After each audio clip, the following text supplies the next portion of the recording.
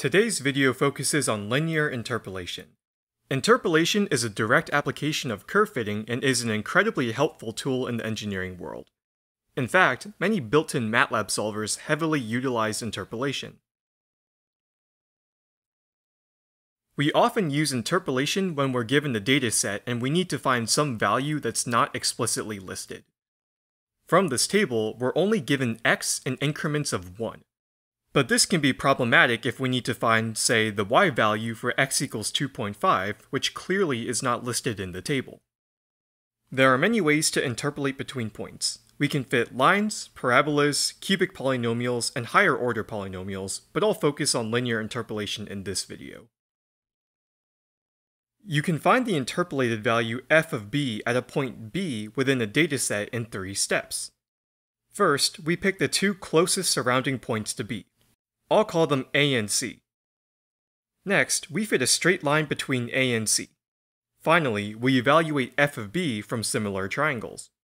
I'll go through each of these steps using the data from this slide and the previous slide. For step 1, we need to find the two closest surrounding points, A and C. Let's say we choose b equals 2.5. This means that we should pick A equals 2 and C equals 3. I've shown A in red and C in blue, along with their corresponding y values. I'd like to note that A and C should bracket B. If A and C don't encapsulate B, you're now solving an extrapolation problem, which is an entirely different class of problem. For step 2, we fit a straight line between A and C. This is a really simple curve fitting problem for linear interpolations, but gets more complex as you increase the interpolation order. After we've drawn the line, we use similar triangles to find f of b. I won't go through all the math here, but you end up with this equation, which can be easily implemented into MATLAB. If you plug in all the values, you end up with f of b equals 6.5. This turns out to be the average of f of a and f of c, which should make sense because b is the average of a and c. This leads to a really convenient property of linear interpolation. Because we are linearly interpolating, you can deduce your answer just based on the location of b relative to a and c. For example, let's say b equals 2.2 instead of 2.5. The distance between a and b is 0.2 and the distance between b and c is 0.8, so b is 4 times closer to a than it is to c. If you use the formula on the previous slide, you'll find that f of b equals 5.6.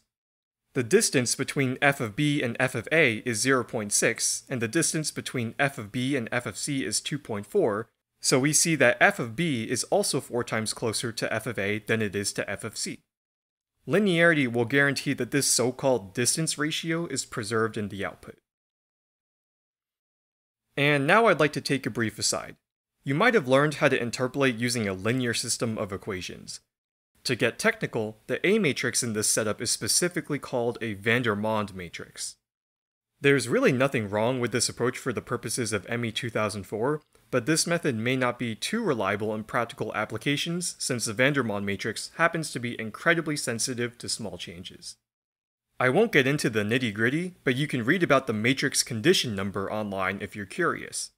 You might even see interpolation through a method called recursive finite differences, which is also a linearization scheme. And finally, some food for thought. The linear interpolation formula uses a finite difference approximation of dy dx. Where have we seen this? On the same note, finite difference approximations are derived from the Taylor series.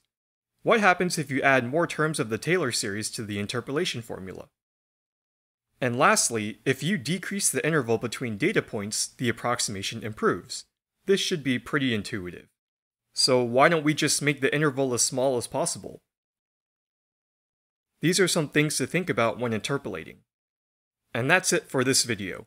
See you soon.